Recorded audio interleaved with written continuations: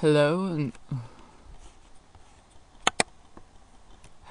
and welcome to my the third edition of my Let's Play for 7th Saga. Sorry it's so late. The little glitch at the beginning there was just my computer being a bit stupid, so let's continue from where we left off last time. I've leveled us up quite a long way now to level 8, and my character's advanced quite a lot. I bought both the weapons I talked about earlier. Now I have all these spells, Fire 1, which you've already seen. This turns out to be HP Catcher.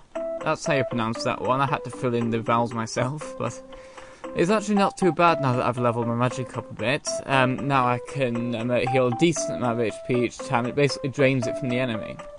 This is Ice 1, which is self-explanatory. Petrify, which I've never used, because generally in RPGs a stone spell is useless. I like to call this one Freebird as opposed to Firebird, but it's a Phoenix spell, which summons multiple little phoenixes, which are kind of cool. But it does about the same damage as Fire 1. I haven't noticed any real difference anyway, though, when using it. And it costs far more than Fire 2, which I'm assuming to be superior.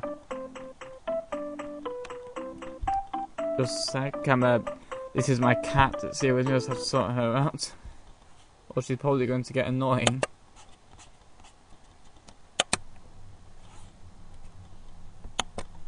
Well, we'll just have to bear this in mind. She just likes sitting on this bed, so just ignore her for now. We're going to go on a bit of an information gathering thing. I've got the maximum amount of potions I can carry from killing those hermits you saw earlier. I've got an antidote, and I've got everything I basically had last time. As you can notice, my HP and MP have greatly increased. And so I have all my other stats. I've got a rather fun amount of Jill there. I love that number for varying reasons. And my experience is quite a lot to level 9, so I've decided to stop there. In case you haven't noticed, my NM sword has greatly increased my sword abilities to 7 as opposed to the 1 it was originally at. And the cotton clothes have slightly increased my defense. Don't know what XTRI is, but I suppose we'll figure that out when we get something that affects it. And there's my other stats. So far, power and magic are equal, and they seem to be equalising, but I'm hoping anyway, that magic becomes more powerful. Because that would at least make this an interesting character to use as a mage. Now we're going to find out stuff, basically stuff. First of all, we're going to go information gathering, so that we know where the next town is.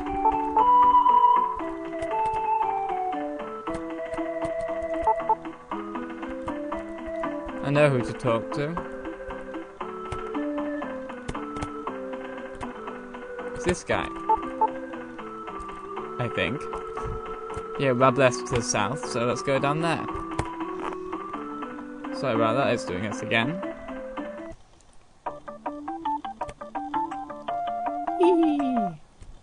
Now let's find out what Fire 2 looks like. If it doesn't do that much.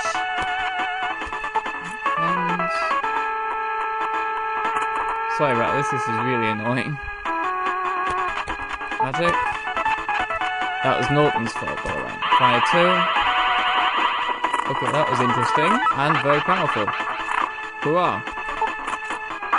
And that's how much more powerful I've become. Everything drops like a... Well, and that gave up thing is because I can't carry any more potions, so it won't allow me to take any more, or it probably break the game.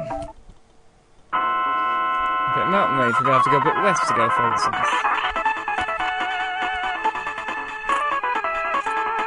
These wyverns are no problem anymore, as you will soon see. Also, die. That was good fun, by the way, killing that wyvern after the hell that put me through in the first 2 installments. And there's the second town. Oh no!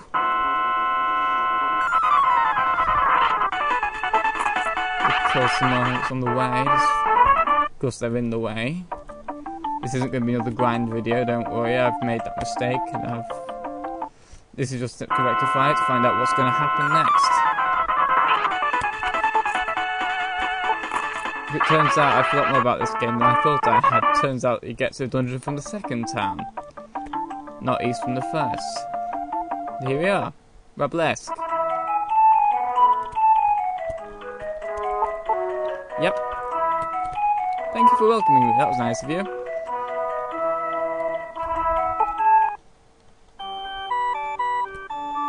Now, this is church, I'm assuming.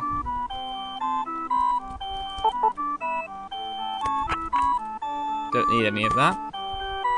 There's no one else to talk to, so well, at least we know where that is. It'll probably come in handy. The gate of the earth is in the southwest, but we can't go that way because it's closed. Ah, the castle of Armen and the key to earth. That's what I need to get.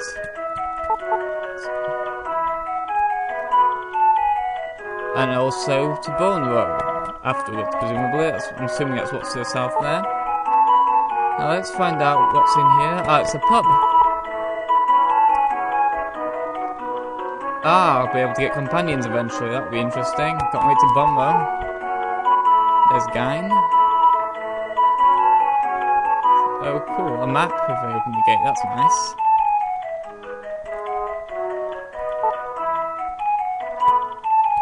If only I knew where to get the key. I knew where the castle is, but for your benefit, I'll find the guy that tells me where it is. There's the armor shop.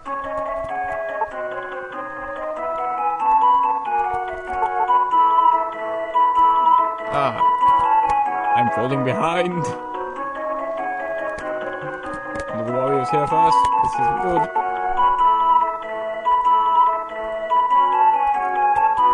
Where are all these places? Yes. Ah, there's the inn.